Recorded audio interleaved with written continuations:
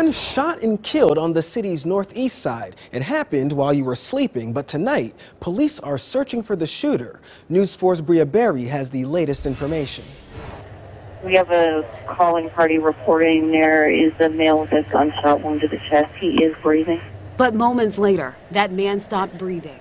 When Oklahoma City police arrived at this home, they found him dead. Calling party is reporting that that victim is no longer breathing. They found the subject had been shot several times and was pronounced dead here at the scene. Around 2:30 on Friday, police surrounded the home near Northeast 32nd and Lincoln. Caution tape was placed around it before crime scene investigators arrived.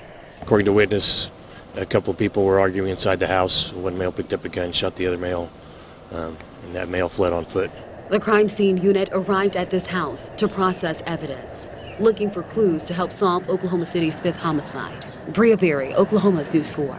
As far as we know, police haven't made an arrest. They've also not released any details about this shooter.